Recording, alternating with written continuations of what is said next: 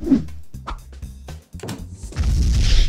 guys, it's Will from Tested. It is Friday, which means it's time for another edition of Print the Mystery Object with the MakerBot. The way this works is really straightforward. I print something on our 3D printer, and while it is printing, you use the comments below to guess what we're actually printing. Now don't cheat and skip ahead to the end of the video because that would be super lame. I'm gonna start the print now. We'll be back in a minute to see what we've made together.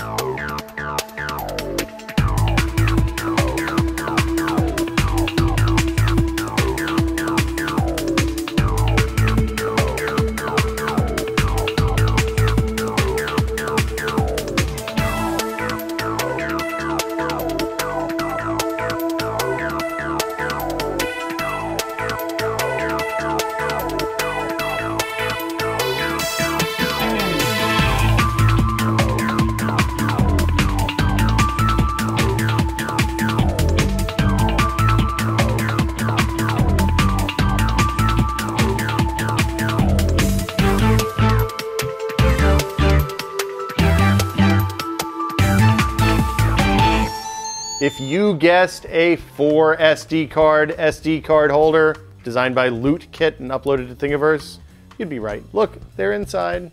It holds them in place. You can close it, it locks, it's pretty cool. So I did something new this go round. Instead of using Makerware and their slicing engine, I actually used Replicator G, which is the tool we used years and years ago, with a new slicing engine called Slicer. That's S-L-I-C-3-R. Slicer, the 3 is an E. And it did a much better job printing the small details and stuff like that in the flat surface than Makerware did. So it was pretty cool. I printed on 100 micron resolution, 0.1 millimeter height, and it took about 2 hours, 1 hour per side of the case. And they were printed individually, and then I just stuck them together. So that'll do it for us this week. We'll be back next week with another edition of Print the Mystery Object. Until then, I'm Will. See you guys later.